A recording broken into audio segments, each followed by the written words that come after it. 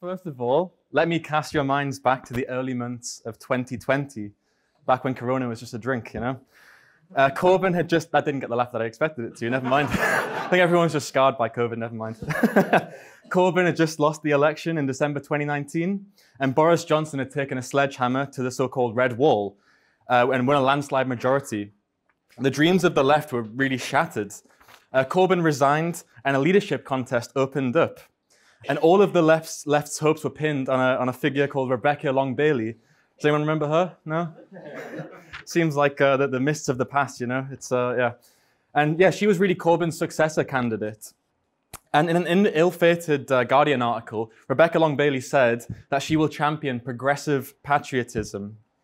She said, Britain has a long history of patriotism rooted in working life, built on unity and pride in the common interest and the shared life of everyone. To win, we must revive this progressive patriotism and solidarity in a form fit for modern Britain. And this electoral pitch, which had the finger marks of a PR team all over it, wasn't very well received on the left. No one really knew what it meant, probably including Rebecca Long-Bailey herself, actually. And it all reminded everyone a bit too much of Ed Miliband's immigration controls mugs. Do you remember those? A bit old, aren't I, Christ? And also, you know, Gordon Brown's British jobs for British workers as well. And this idea of progressive patriotism was dropped as soon as it was raised, basically, just like Rebecca Long-Bailey herself, actually.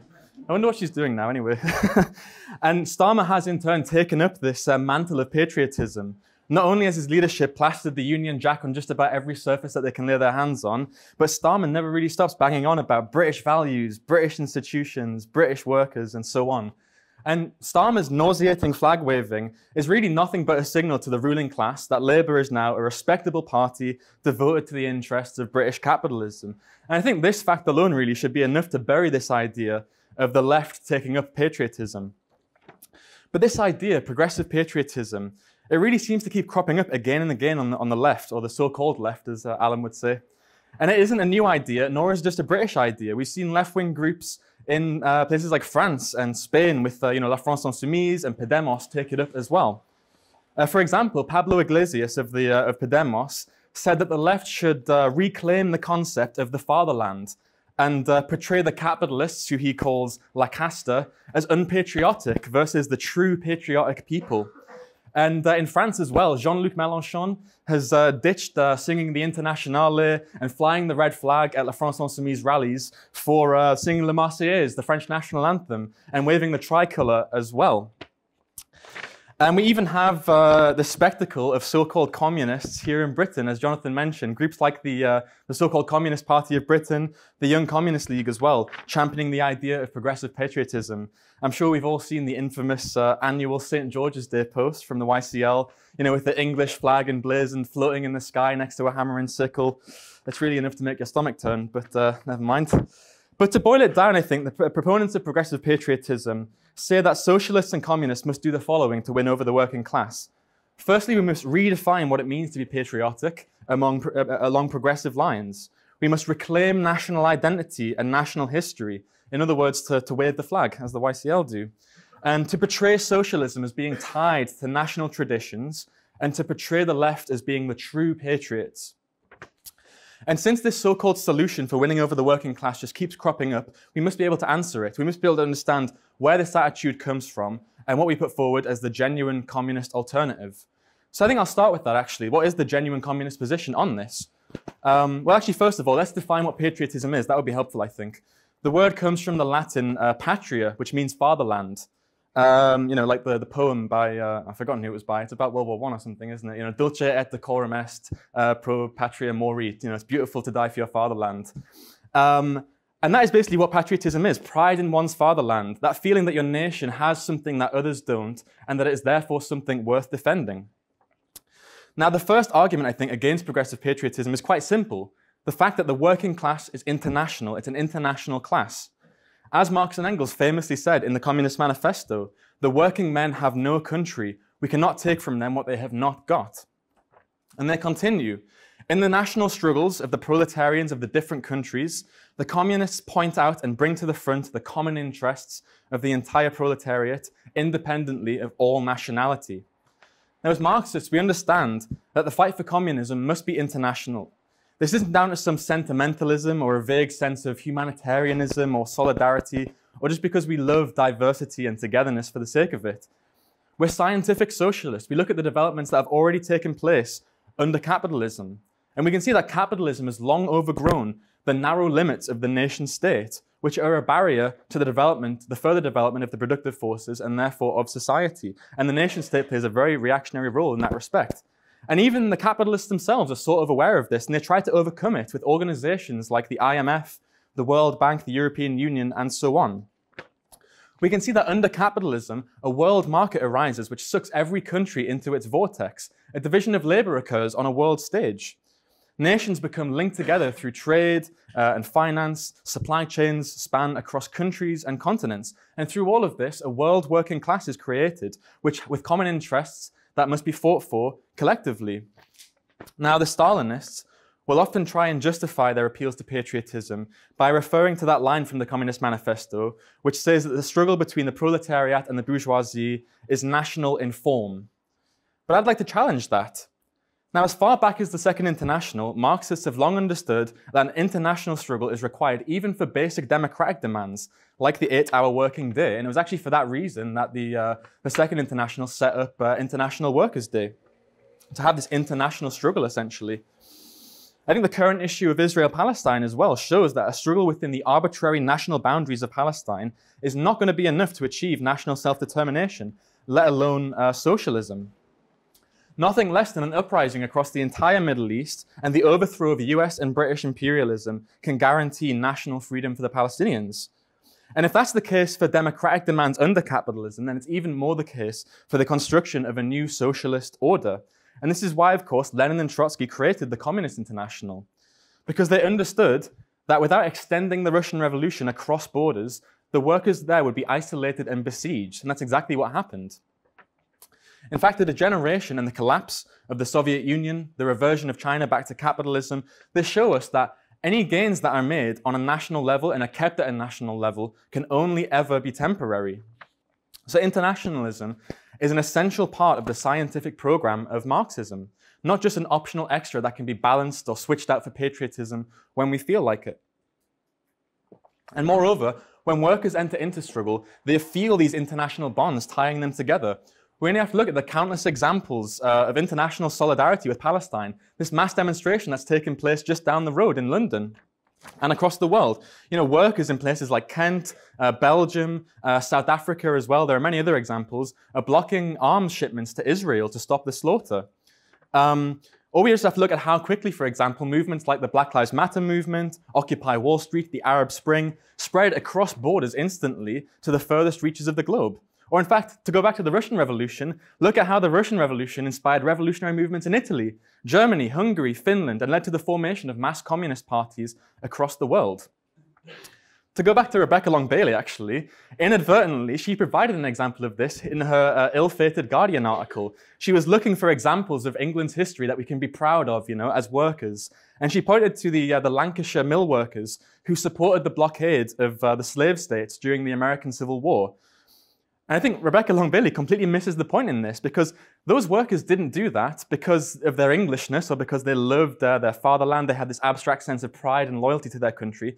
They did it exactly because they were proletarians, part of an international class who were prepared to sacrifice their own particular short-term gains to support a general revolutionary movement against slavery taking place across the Atlantic. So I think it's clear from this that appeals to patriotism can only really muddy the waters and get in the way of real proletarian internationalism, which is essential for the triumph of communism. Now, I think a second argument against progressive patriotism is that patriotism itself has always played a very negative role in the working class movement. Everywhere we look, patriotism has been used to justify opportunism, national narrowness, and betrayals of the working class. And this goes back all the way to the mid to late 19th century, when capitalism went through a protracted period of upswing based on the ruthless exploitation of the colonial peoples. The super profits that were obtained from colonialism and imperialism allowed the imperialist powers to offer a few more crumbs off of the table to the working class at home.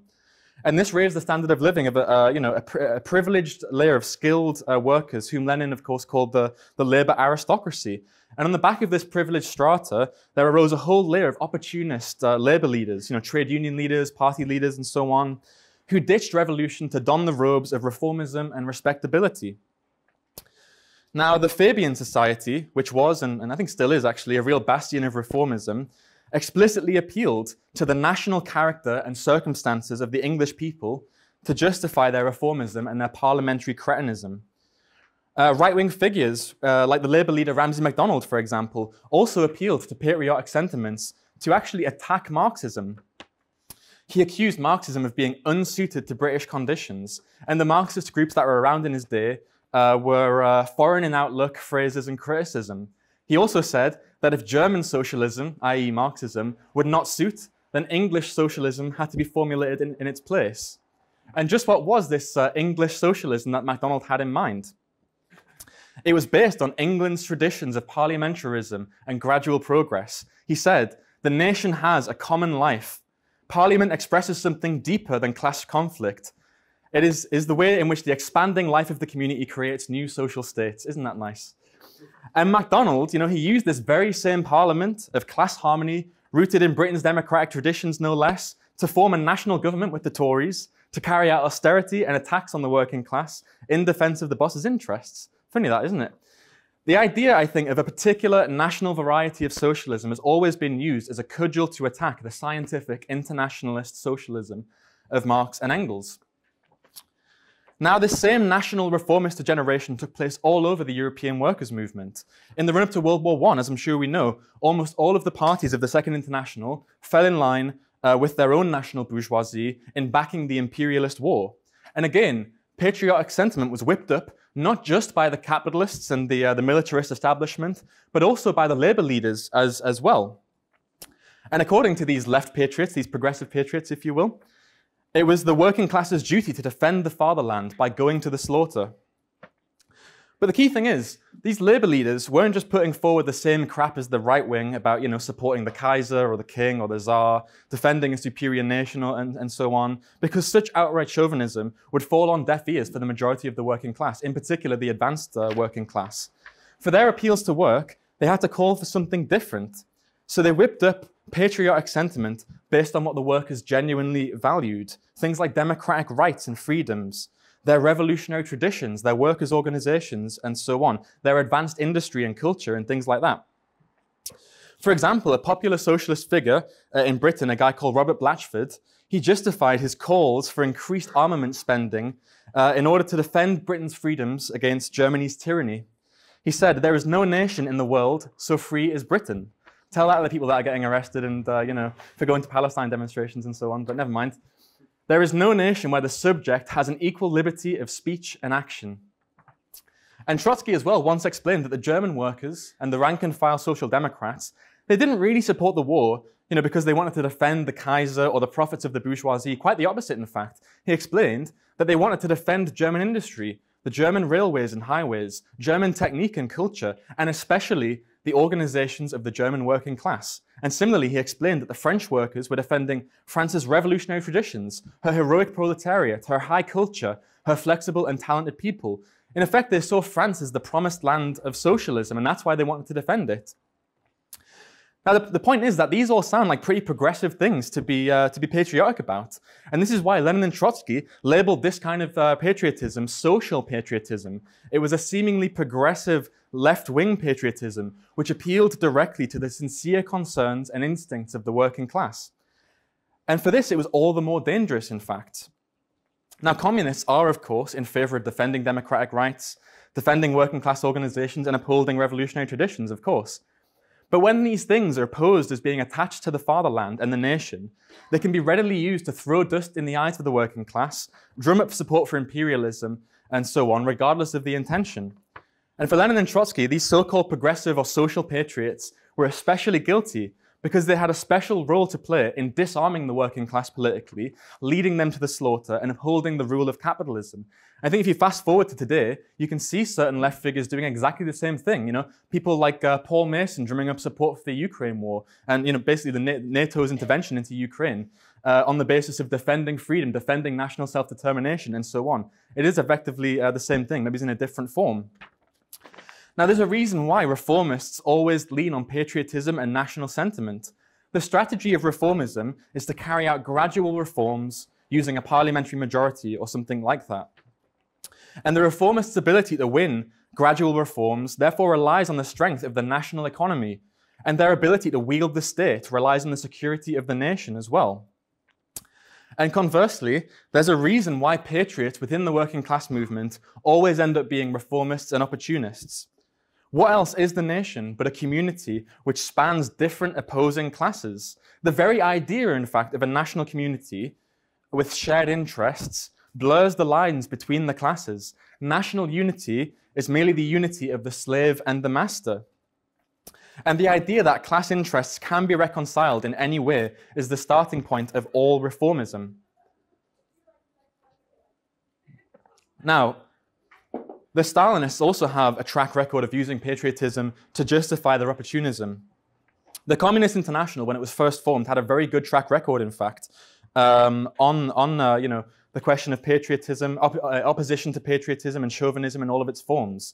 For example, they had a very good track record on supporting struggles against colonialism and things like that. But all this changed when the Stalinists got in charge with their mantra of socialism in one country, which I haven't got too much time to get into, but there are other talks on that. At the 7th Congress of the Communist International in 1935, the Comintern's leader, a guy called Georgy Dimitrov, put forward the need to fight fascism in a general democratic anti-fascist front.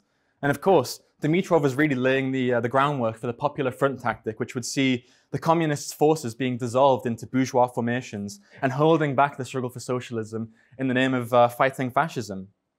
This policy would ultimately lead to the defeat of the French workers and the Spanish workers, and so on. And the key thing is, as part of this opportunistic turn, Dimitrov emphasized that the communists must essentially ditch internationalism. He called internationalism, actually, national nihilism. That was the term that he used for it. And he said that instead, effectively, they must take up progressive patriotism. Here's what he said. He said, communists must not sneer at all of the national sentiments of the masses of working people, but rather they should seek to defend to the very end the national freedoms of their own country and expose the reactionary bourgeoisie, as opposed to the progressive bourgeoisie, I assume, for betraying the national interests. He said proletarian internationalism must, so to speak, acclimatize itself in each country in order to strike deep roots in its native land. So you've got it right there. You need to defend national interests and acclimatize our internationalism, whatever that means. So in other words, yeah, the communist parties must defend the nation's interests and portray themselves as the true patriots in order to win over the working class. And there's a little detail here, actually. The Comintern even made the British Communist Party change the slogan on their newspaper's masthead from Workers of the World Unite to Workers of All Countries Unite, because the former sounded a little bit too internationalist, a bit too cosmopolitan for their liking. And what was the result of this patriotic turn? Of defending national freedom and acclimatizing their internationalism? Well, during World War II, the British Communist Party supported the national government, the war government, with Churchill and the Tories at its head, in the name of supporting the war effort. Not only did they fly the Union Jack at demonstrations and even sing "God Save the King," I think it was at the time. Was it the King? Yeah, "God Save the King." I've got Queen in my notes. Yeah, she's just died. It's so tragic. So tragic. I'll wipe a tear for that. Never mind. But yeah, for this they won the name His Majesty's Loyal Communist Party, actually, by our comrades back in the RCP, the Revolutionary Communist Party. But not only this, they also became the most fierce strikebreakers within the labour movement. They actually broke strikes in the name of supporting the war effort. That is where patriotism leads you, I would say. And after the war, things didn't improve either. Their programme, the British Road to Socialism, and notice as well, the British Road to Socialism, every communist party at that point ditched having like an international perspective, but had their own particular national road to socialism. This programme was completely national in character. Now, don't take my word for it. They said, our call is for the unity of all true patriots to defend Britain's national interests and independence. And they said this at a time when Britain was still clinging on to the remains of her colonial empire, that we need to defend Britain's national interest and independence. And as with the Fabians and Ramsay MacDonald before them, the Stalinists made these patriotic appeals to Britain's democratic traditions in order to justify national particularism, uphold reformism, and attack genuine communism. They said that Britain will reach socialism by her own road, just as the Russian people realized political power by the Soviet road, which was dictated by their own historical conditions and the background of Tsarist rule. So the British communists declare that the people of Britain can transform capitalist democracy into a real people's democracy, transforming Parliament, the product of Britain's historic struggle for democracy, this is so inspiring, into the democratic instrument of the will of the vast majority of her people. So as you can see right there, blatant reformism, blatant Kautskyism, in fact, is what it is. And unfortunately, this national reformism is still present in the Communist Party's program today. And I think all of this should really serve as a warning to those who seek a progressive patriotism. History provides a clear notice to everyone that patriotism and opportunism go hand in hand. Once you accept one, you must accept the other. And I think the more recent cases of La France Insoumise and Podemos also confirm this. It was exactly at the time when Podemos began calling for progressive patriotism that it began sliding to the right and abandoning its original radical left-wing program in favor of chasing after electoral gains and so on, and a coalition with the right-wing parties. And ironically, this actually lost them a lot of support. And La France Insoumise and their flag waving also coincided with a shift to the right in terms of Mélenchon's chauvinistic support for French imperialism. Mélenchon even said, actually quite recently, and this links to a talk that was in the previous session, that he wants to keep France's overseas territories and he opposes the withdrawal of French troops from West Africa. He did, of course, say that their tanks should be electric tanks because it's good for the environment. So, you know, it's not all bad, you know. You've got to give him credit where credit's due. Now, moving on, I think a third argument against progressive patriotism is that ultimately you can't subjectively define what patriotism means. Adherents of progressive patriotism would have us believe that you can simply redefine what it means to be patriotic. If we use patriotic language, but give it a progressive content, workers will be drawn to a socialist program. And sometimes as evidence for this, the Stalinists will in particular point to the progressive national movements against colonialism which swept the globe in the 20th century, including those which went on to abolish capitalism, like Cuba. And they'll say, you know, since patriotism and national sentiment played a progressive role here, well, then why can't workers in the imperial countries be patriotic too? Can't that be progressive? Now, no one can deny that these national movements across Asia and across Africa and so on against colonialism played a very progressive role. These movements dealt heavy blows to imperialism and raised literally hundreds of millions of people out of conditions of slavery and barbarism. And in this sense, one could say that their patriotism and national feeling, that the patriotism and the national feeling of the oppressed has a certain progressive character. But to point to this as a justification for patriotism in Europe or the US is absolutely ludicrous. For Marxists, nations and national movements always have to be understood in their context and viewed in their historical context. Not all nations are the same. You know, national movements can indeed play a very progressive role, but within specific conditions. When dealing with the national question, Lenin used to always pose the simple question of what role does a given national movement play in the class struggle at home and abroad? Does it advance the interests of the world working class, or does it hold them back? For example, the national movements of the oppressed nations do have a progressive character because they are aimed at securing national equality and an independent nation state, and thereby securing the best conditions for the class struggle of the proletariat.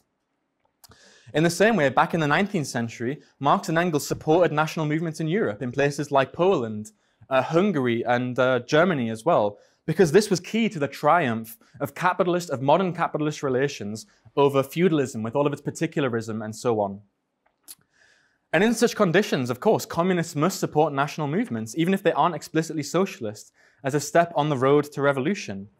And there are also cases as well when national movements flare up as a consequence of the crisis of capitalism, where class anger can be channeled through nationalism. And this can give a national movement a clear, more or less clear working class character, an anti-establishment character.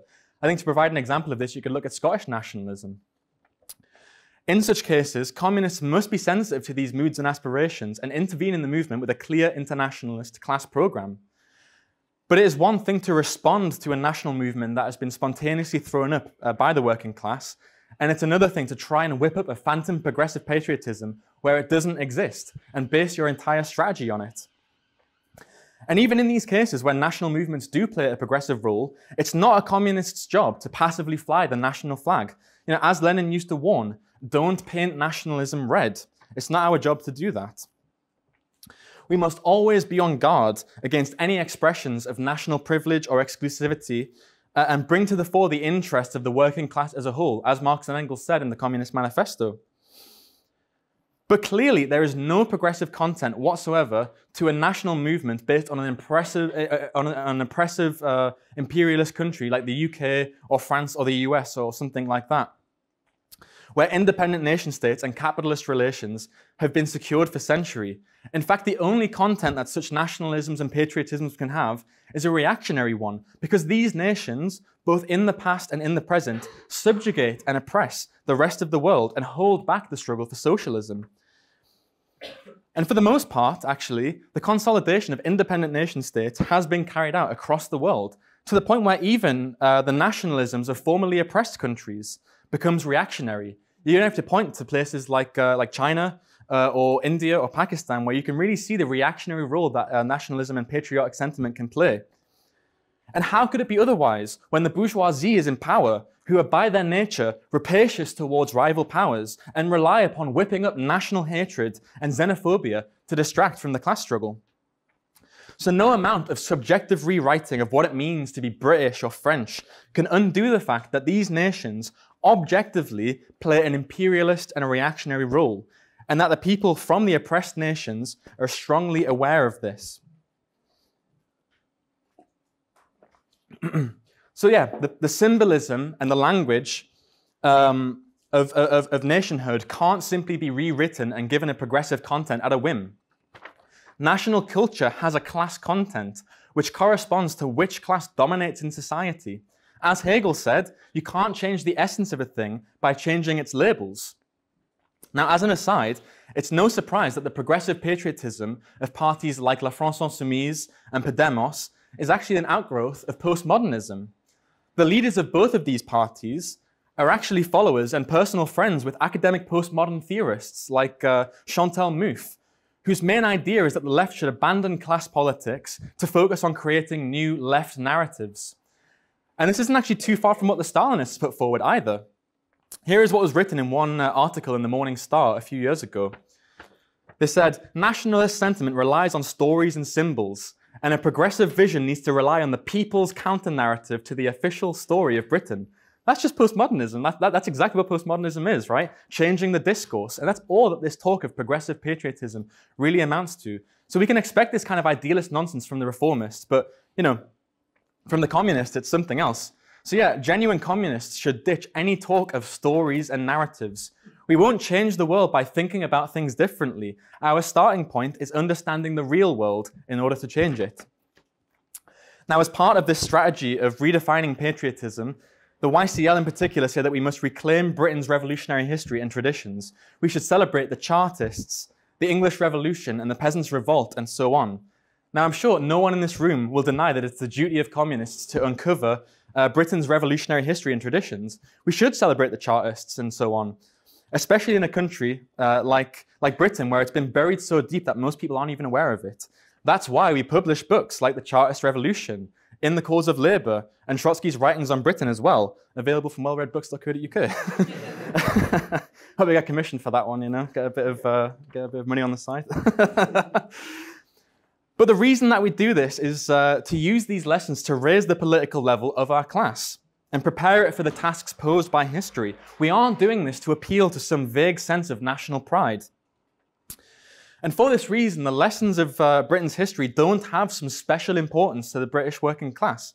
In fact, the lessons of the Russian Revolution, the Spanish Revolution, the Chilean Revolution in the 70s, and particularly the German Revolution, are in many ways more relevant to our current struggle. And ironically, actually, one of the main lessons of Britain's history is that the class struggle here is always impacted by events across the world, and particularly on the European continent. From the influence of the Great French Revolution on the British radicals to the Russian Revolution itself, which had an enormous effect on Britain. It led to the Labour Party, a mass party of the working class, adopting Clause 4, which was essentially like, a semi-revolutionary clause in its constitution. And it led to the founding of the Communist Party as well. So from all this, I think we can tell that we aren't interested in constructing national histories. All of these lessons belong to the world working class.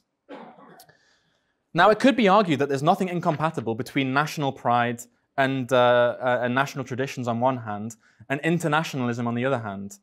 But I think this misses a key point that Marxists have always emphasized, that national differences and peculiarities are constantly being eroded and becoming less relevant.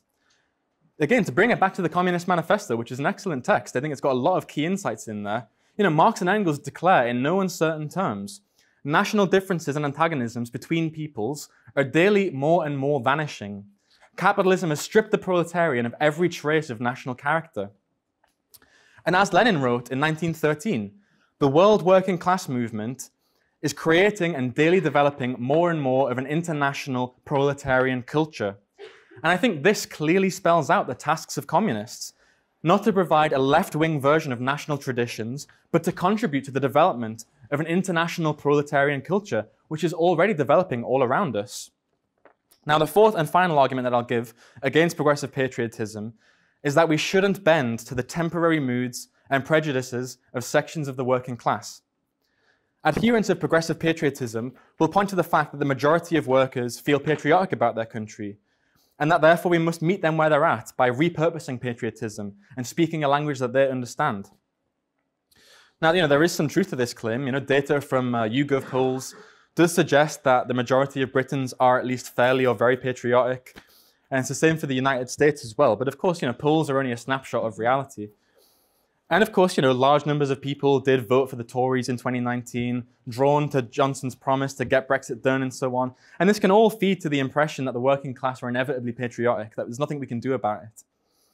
And it's no coincidence that a lot of talk about progressive patriotism came out in the aftermath of Corbyn's defeat. After every big defeat of the working class and of the left, sections of the left will try and search for all kinds of magic formulas and shortcuts to win over the working class. But all that this tells us, the fact that, a certain number of workers feel patriotic, all that it tells us is that surrounded on all sides by the ideas of the ruling class, which are propagated through the press, through the education system, popular culture, the Tories' culture wars, and so on, that some workers do succumb to patriotic and even chauvinistic sentiments. As Marx and Engels explained, the ideas of every society are the ideas of the ruling class. The ruling class have a near monopoly on producing and propagating ideas. But if we were to simply accept this as a fait accompli, where would that leave us? I mean, the majority of workers currently aren't in favor of a socialist revolution either, but that doesn't stop revolution from being an objective necessity, the only way to advance the interests of the working class. Nor does it stop the working class from coming to realize this in the course of the class struggle. Consciousness isn't a static and eternal thing. It's shaken up by big events, revolutionary events in particular. The working class learns when it's on the move. And we can look to many examples for this. Just one example, the Paris Commune. In the months leading up to the workers taking power, chauvinism, ultra-chauvinism was whipped up by the ruling class. And this intoxicated even the most advanced sections of the workers. Members of the First International were even succumbing to anti-German chauvinism and patriotic moods and so on.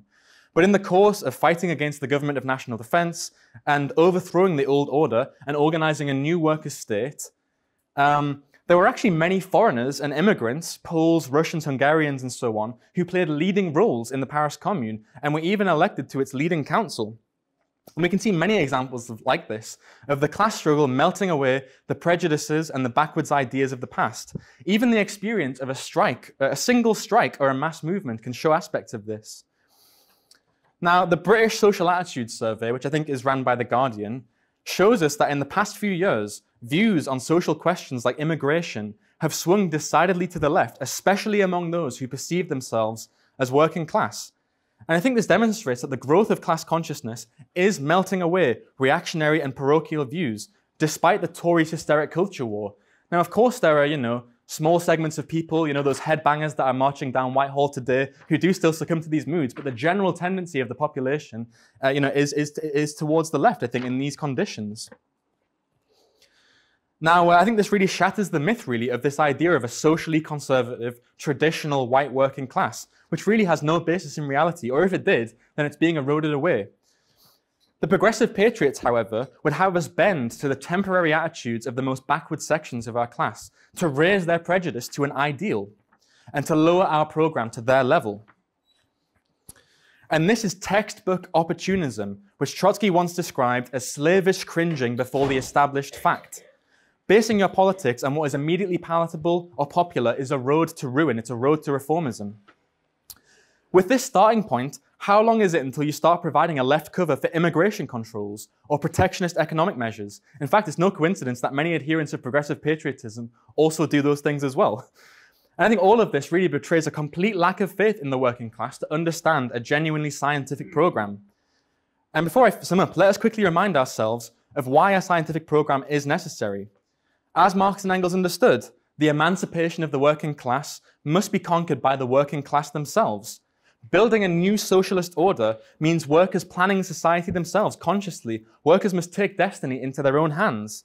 And all of this requires that the working class, unlike any other class in history, has to have a truthful scientific view of the world. We can't just cajole or trick the working class into carrying out a revolution with subjectivist pandering and emotional appeals to things like patriotism and the fatherland and so on. The job of a revolutionary party is precisely to act as a vanguard, to represent the most advanced sections of the working class, to put forward the most advanced ideas, not to kowtow to the backwards prejudices. And through all of this, we can, in the course of the class struggle, raise the level of the rest of our class to the tasks posed by history. And these tasks are international. It doesn't matter if everyone isn't open to these ideas yet. A Bolshevik organization spends most of its time swimming against the stream. But we are confident that genuine communist ideas will find a greater audience as events proceed. So yeah, we won't bend to any narrow nationalism or anything else which dilutes and obscures the clear internationalist program of Marxism. Events like the conflict in Israel-Palestine, the ethnic tensions in the Caucasus, and the Russia-Ukraine war as well. These all show that the problems facing humanity cannot be solved on the road of narrow nationalism. Every day we see the working class become more and more integrated and less nationally defined through the development of capitalism, through things like immigration, communication technology, and the labor movement itself as well, drawing countries closer together, or rather, drawing the working class of different countries closer and closer together. And we see this expressed in many international struggles, which will continue as the class struggle deepens. So the need for a clear and internationalist program has never been greater. Our primary task right now as communists is to accelerate and deepen the instinctive internationalism already being shown by the working class. And the best way that we can do this is to redouble our efforts to build a revolutionary communist international. Thank you.